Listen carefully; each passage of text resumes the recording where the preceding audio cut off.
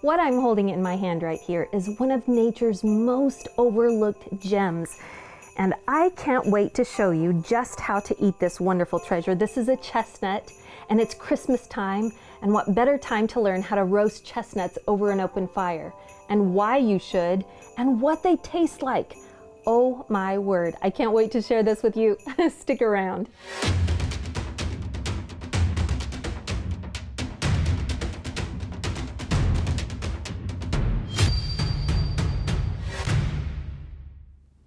Earlier this year, I happened to have listed for sale a little town called Water Valley here in Tennessee. And one of the most special parts of that town was the chestnut tree that absolutely made me fall in love with chestnuts. Every time I would show the town, I would go home with at least a little handful of chestnuts that I had to peel all by themselves and eat raw, fresh off the ground like you're not supposed to do. But they were so amazing. A couple of Christmases ago though, a friend of mine and I roasted chestnuts for the first time. And I will tell you, you'll never be the same if you haven't tried it once. So today I'm going to talk you through just why you might want to learn how to do it and how easy it is. We'll do it here in just a minute. But some of the things that I learned about the chestnut tree just really astounded me. I wanted to tell you about them first. First of all, it's a beautiful tree. It's related to the beech tree and was one of the most prolific and prominent trees in North America at one time until a blight came through, and you wouldn't believe it, but 3 to 4 billion chestnut trees all were killed off in that blight.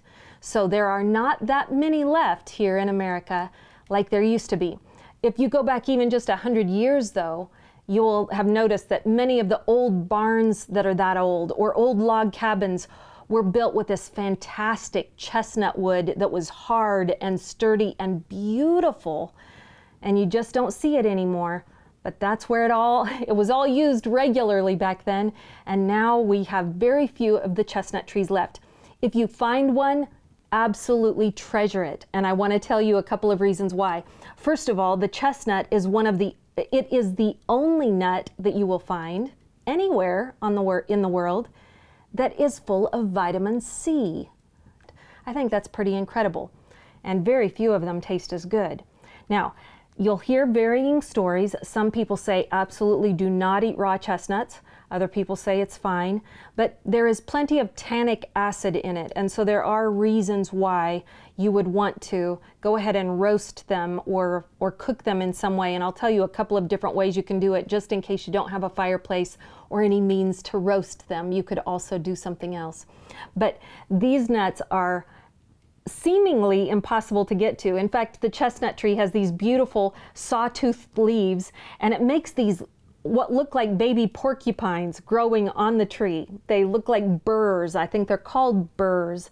And they get so heavy, filled with several nuts nestled inside of those burrs, that they finally fall off the tree and down onto the ground. And if you walk across that area of the yard, you're going to be stepping on a whole bunch of little baby porcupines, or what look like them. But those all have little openings that kind of splay back and hide the hidden treasures inside, and often you're going to see 3 chestnuts, sometimes 4, sometimes 2, nestled, just cocooned in there, tied up against one another. So that's why most chestnuts are always going to have one flat side and then one curved side, because they were nestled and came together as a package deal with another chestnut or 2 in that little burr that fell from the tree.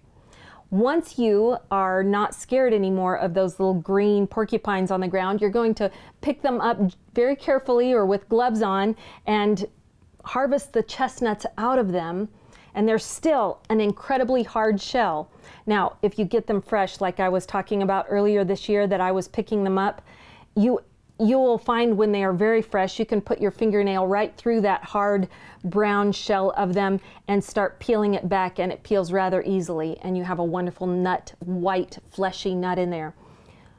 However, very quickly that hardens into a very, very hard, solid surface. So let's get into how to roast them, and I'm going to talk about several different ways you can do it. You are not limited to just the way I'll show you today, but The first thing that you want to do is acquire some. Each of these bags, just so you know, are 2 pounds. It's easiest to find big, delicious, fresh ones from Europe now, because if you don't have your own chestnut tree to harvest from, or you don't have a neighbor or friend that does, you'll want to buy some online probably. And if you get them just right, you'll find that you can get them pretty inexpensively.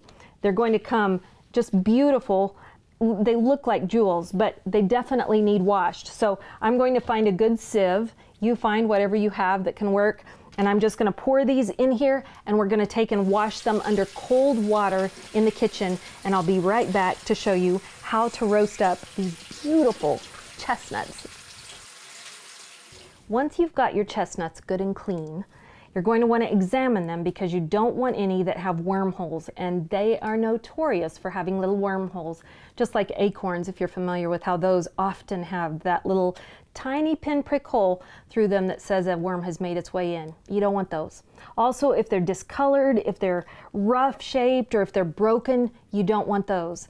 We want just the perfect ones that are shiny, they are solid, there's nothing about them that would cause us anything to worry about, okay? Those are the ones you want to keep.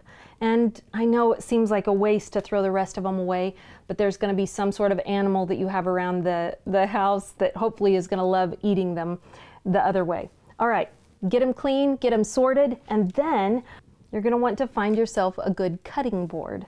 And this is one I've got. I'm just going to put it right here on my knees so you can see a close-up of how I do this. But we're going to take each nut, and thankfully, remember how I told you each one has a flat side to it? Almost without exception. You're going to put that on your cutting board and find yourself a good knife, which I did have one here somewhere.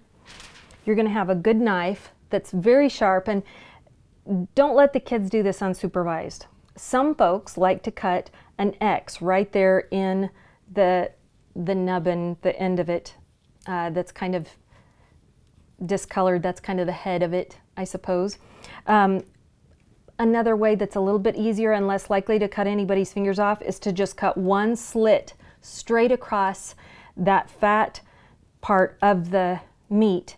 And you're trying to just get through the shell, not all the way down into the white meat, because we're wanting it to just roast well. And if we don't cut a slit, they will explode.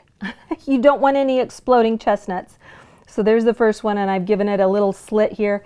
Try not to dig into the white flesh, like I said. Let me cut some more for you. I put my fingers on each side, just like you see there, and then cut this way, just so that I protect myself from any kind of danger.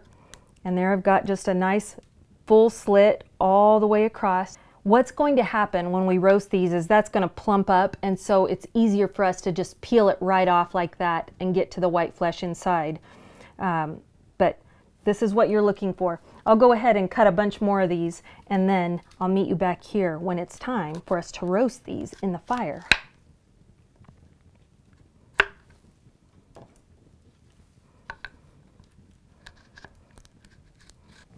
Once you've got plenty of them cut like this, and let me say one more thing about these. So of course you want the ripest and the plumpest, but you don't want to wait too long, because chestnuts quickly dry out, and I'll tell you, the nut inside can get just as hard as that rocky hard shell on the outside. So within 10 days of you picking them up and having them be fresh on the ground, you want to be doing something with them, like cooking them to make them edible, all right? Then once you've cooked them, you do really kind of want to eat them within 10 days of that too, because you don't want rock hard nuts to eat. You want that amazing product that comes from this that is nothing like you'll try anywhere else.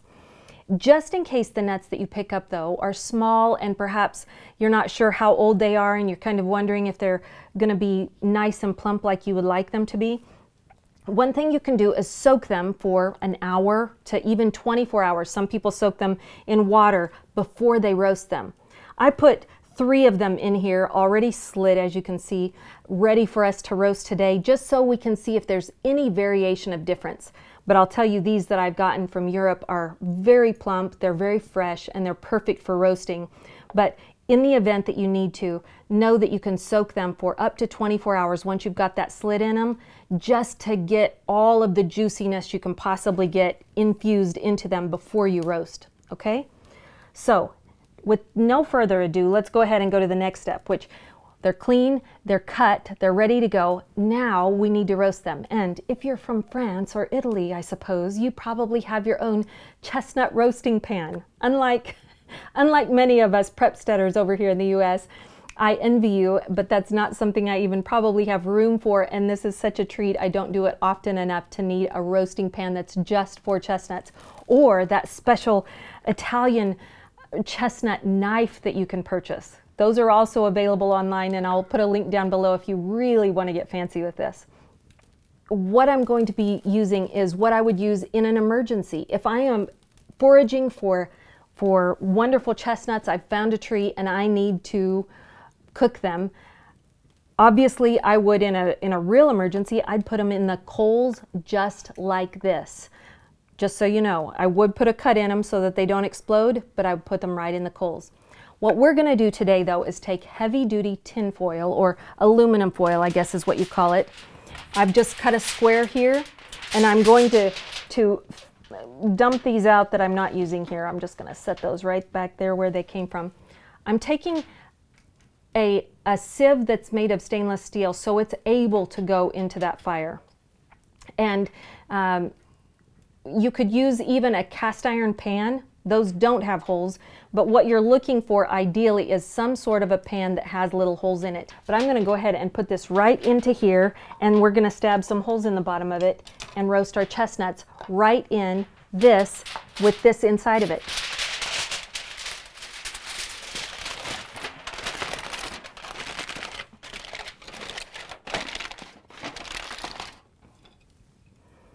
I have one of my grandpa's old tools that he used for leather working, and so I'm going to use that and just stab some holes right through the bottom of this tin foil so it has good ability to get the heat all the way through to those nuts that we're putting inside of it.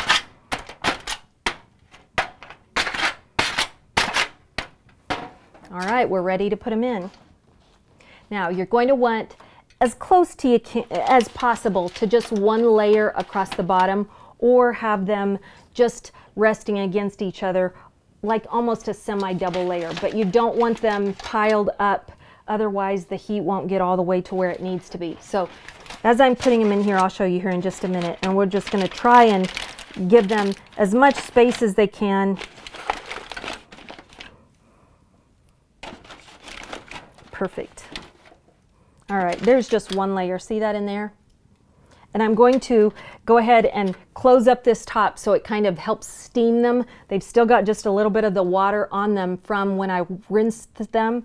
Now I'm just going to close up this top. We're going to put them over preferably hot coals. A bed of hot coals is much better than an open fire with the flames coming up. So unlike the song that says open fire, remember, a bed of hot red coals is a much better option for these.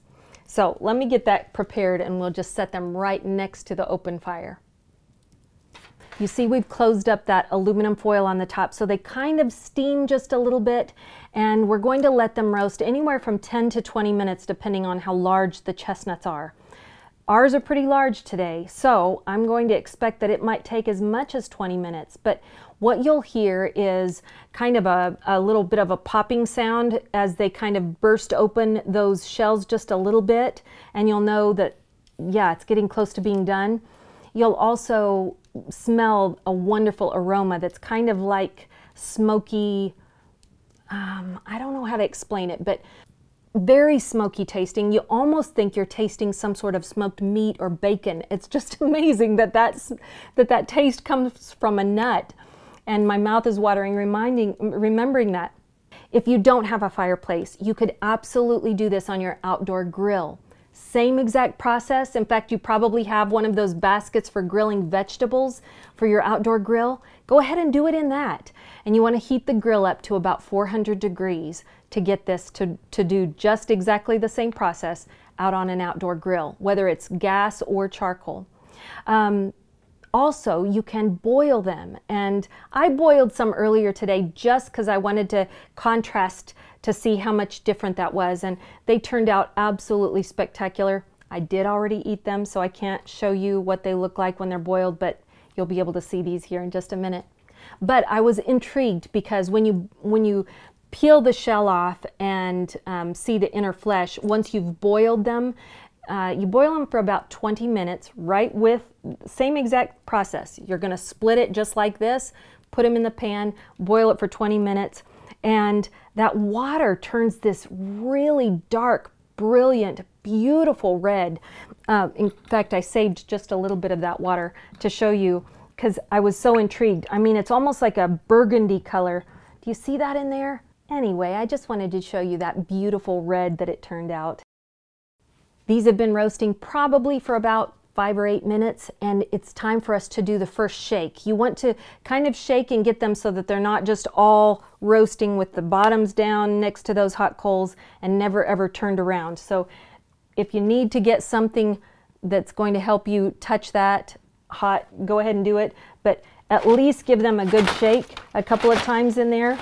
You see I'm just giving it a little shake so that they get stirred up in there, so we don't just have the bottom's hot and nothing else. All right, I'm putting them back in. Also, you can do it in the oven. I've done it about twice that way and they turned out fantastic. So you'd follow the same protocol that we've done so far. Just spread them evenly and thinly, one layer out on a big cookie sheet, and put them in your oven at about 350 to 400 degrees Fahrenheit. And you're going to let them roast for anywhere from 10 to 15 minutes, just until you start seeing them just burst a little. Take them out of the oven. You'll want to let them rest for about 10 minutes before you go ahead and taste them the first time, okay? Now my mouth is watering thinking about these. These are almost done. While those are finishing, you might go and find in some back closet just a regular old paper bag. This is what you would get if you were downtown New York City at Christmas time, and you would get a paper bag filled with chestnuts that have been roasted over the fire. And there's a reason for that, because once these come out, we're going to immediately put them into a paper bag just like this and close up the top real good, and we're going to let them sit for just about 10 minutes. And the reason we do that is because it makes the shells and that inside skin come off way easier, and it makes them a little less hot to handle, because if they're too hot, then you're going to just burn your mouth and not enjoy this amazing treat. So go find yourself a little paper bag or two, because that's the next part of this journey. Ooh, they're done, they're done. Oh my goodness, do you see this? My mouth is watering. They are absolutely perfect.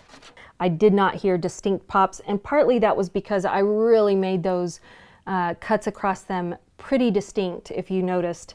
But look at this one right here. This is a perfect example of how they kind of pop open just with the moisture inside that gets trapped. That did that all on its own, and they're all like that, super hot. So, ooh, I can't wait. So now our next step is, of course, we're going to put them into the paper bag. And some people like to get a good sprinkle of salt in that paper bag with them, and some people, like my mother would do, would put butter in there with them. Oh my word.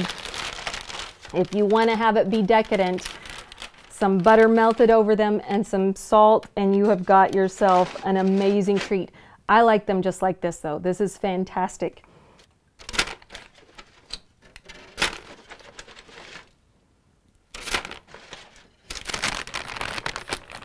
All right, just a little bit more patience.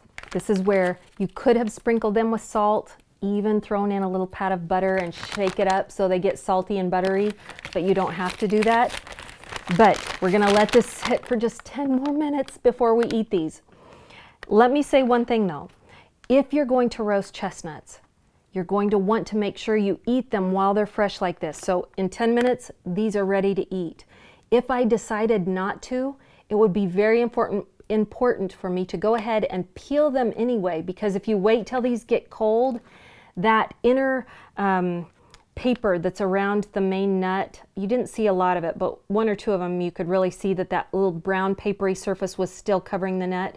It is nearly impossible to get off if you were to wait until these cool down. So we're going to want to make sure that you roast them and you eat them within a time frame that's where they're still kind of warm, not too late, or you'll regret it, because they are a bear to try and peel after they get really, really cold. All right, they've been steaming in the bag for about 10 minutes now, and I have hardly been able to wait. While I did wait, I did throw just a couple more in an envelope of aluminum foil onto the fire so that we can have more after these, because this is not enough. But let me just take one out and show you. So if they're done right, it should look about just like this. You'll see the shell just peels right off easily, and there's just a little bit of that that paper that I told you was on there, but because they're still hot, it peels right off nicely. And I'll peel this other side of the nut off. Okay, there you go. That's what it looks like, a little brain. Not quite like a walnut. I can already smell it. Smells very much like a smoked salted meat or cheese. It's soft and creamy inside. Look at that, white flesh inside, and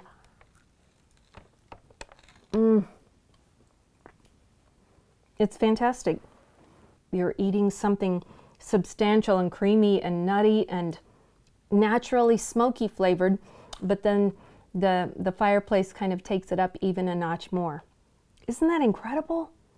Now, I hope that this gives you hope that if you are ever in the wild, or if you're just at Christmas time and want to celebrate, but if you're ever in the wild and come across a chestnut tree that has little porcupine-looking things laying around on the ground, that's the season, that's the time. Pick some of those up and harvest those chestnuts. Bring them home.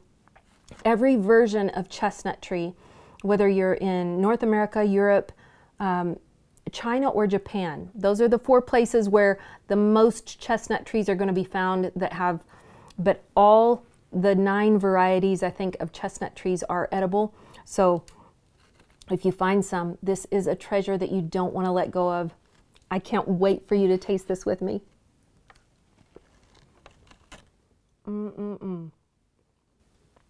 Now it's your turn. I hope you take the time to share this video with someone you love. Go out, and you still have time to get some chestnuts, hopefully before Christmas this year. Take the time to learn how to roast them. I hope you found it very simple the way we walked through it today. And I can't wait to hear your comments on how amazing this is. If you haven't tried it before and you try it for the first time, you're going to love it. All right, it's Christmas. I hope you're thinking about what you're going to give your Savior as a birthday gift to celebrate this year. But until I see you again, will you take the time this week, especially of all weeks, this is a week that someone needs you to be their blessing. Would you go out and be a blessing to someone today?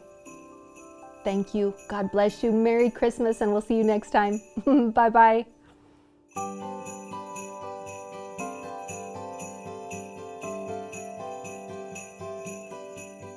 Before you go, I would love to share this quick word from the Holy Bible. This is out of Isaiah, and it's chapter 53, verses 4 and 5. It says, and it's talking about God himself through his Son, Jesus Christ. It says, surely he has borne our griefs and carried our sorrows. Yet we esteemed him stricken, smitten by God, and afflicted. But he was pierced for our transgressions. He was crushed for our iniquities, and upon him was the chastisement that brought us peace. And by his stripes, we are healed.